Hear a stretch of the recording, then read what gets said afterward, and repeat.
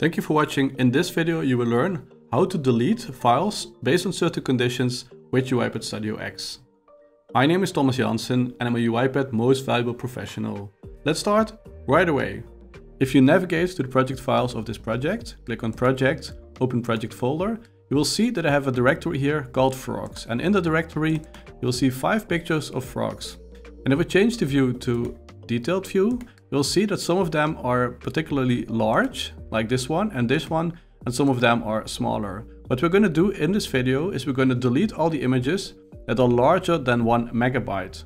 With the same logic that you will learn today, you can also remove files that have been created before a certain date, or you can use many other conditions. If you want to automate together with me, you can download these images by following the link in the description of this video. Let's navigate back to UiPath. The first activity that we're going to add is this one, for each file. This is the one you need, for each file in folder. So I'm going to add this one. And then you can select the folder here. So click here on the directory icon. Navigate to Documents, UiPath. And I called my project Files and Folders. And in there, you will see the directory frogs. Click on that directory and then click on Select Folder. If your folder has subfolders, you can also click here on Include Subfolders to make sure that all the subfolders are also taken into concern. Then in the next step, let's add an if condition. So search for if. And then let's take this one and drag it in the for each file in folder. Then we're going to open the condition builder, and we can do that by clicking on this symbol. And then we're going to create the condition. So the files that we are going to delete need to satisfy the following condition. So click here on current file, and then you can select the condition. As I mentioned before, you can also remove files that have been created or modified before a certain date. But for now, I'm going to go for the size in kilobyte. And I'm going to select the size is greater than, and here I'm going to add a number, which is 1000. So the size is in kilobytes. So this means that I'm going to remove all the files with a file size larger than 1000 kilobyte or 1 megabyte. Click on Save.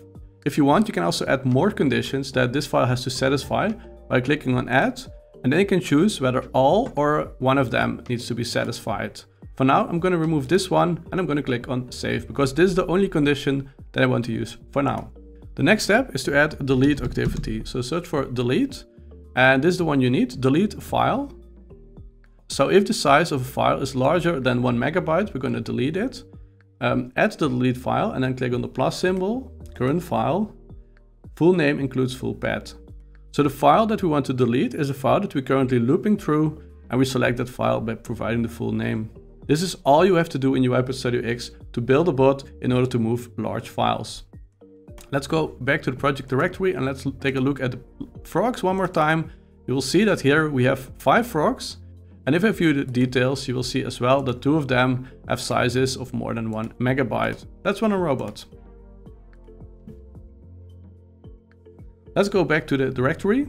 So click on Project, open Project folder, go to the frogs, and you will see that we only have 3 frogs left. Click on View, Details. I will see that the frogs with a larger file size than 1 megabyte have been deleted.